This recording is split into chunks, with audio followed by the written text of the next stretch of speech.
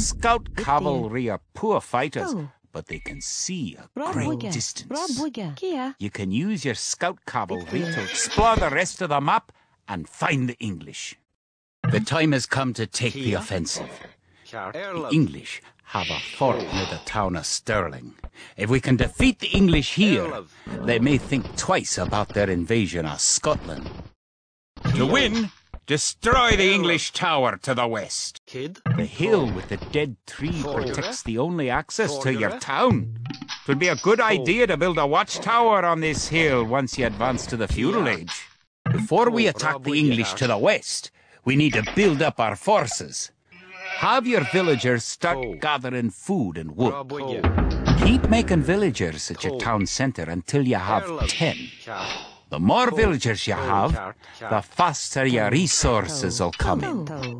You're close to an English base. You better not knock down this wall until you've got an army of about 12 soldiers. You found some sheep. Sheep are a good source of food, so send them back to your town centre and assign a villager to gather food from them. You can specify a location for new units to gather by selecting a gather point. For villagers, click the town centre and click the Set Gather Point button. Use your villagers to build a mill near your forage bushes.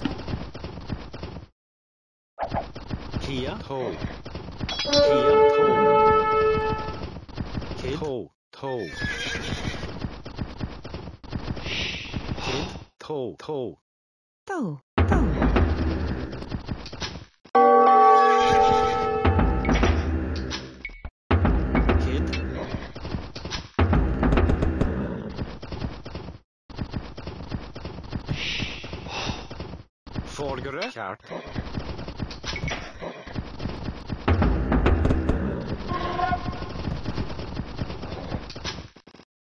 Bid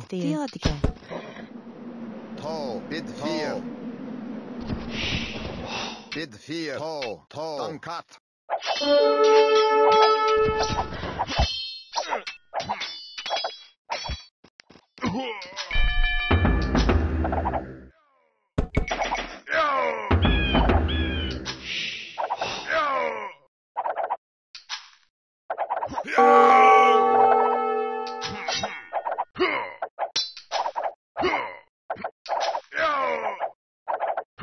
Great job! You've destroyed the English camp.